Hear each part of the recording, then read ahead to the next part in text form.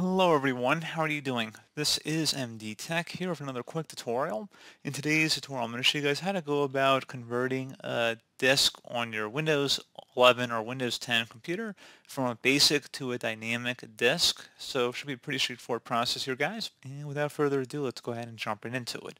So first thing I'm going to do is open up the Start menu, type in CMD. Best result should go back with Command Prompt. Go ahead and right click on that and select Run as Administrator. If you receive a user account control prompt, go ahead and select Yes. Now into this elevated command line window, you're going to go ahead and type in diskpart, D-I-S-K-P-A-R-T. Go ahead and hit Enter on your keyboard. Once you're done with that, go ahead and type in list, L-I-S-T, space disk, exactly how you see it on my screen. Go ahead and hit Enter. And now you're going to type in select and then space disk and then enter the disk number that you want to convert. So just whatever number you want to convert, type in 0 or 1 or 2 depending on the disk. This disk is not going to be able to be converted, but in your case, wherever your disk is, obviously that's the one you want to convert.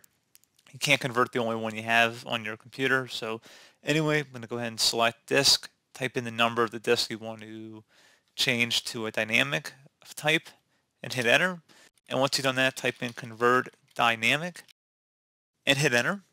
And like I said, it won't work for this type of disk, but in your case, it should work just fine. And that's pretty much it. So pretty straightforward process, guys. I do hope I was able to help you out, and I do look forward to catching you all in the next tutorial. Goodbye.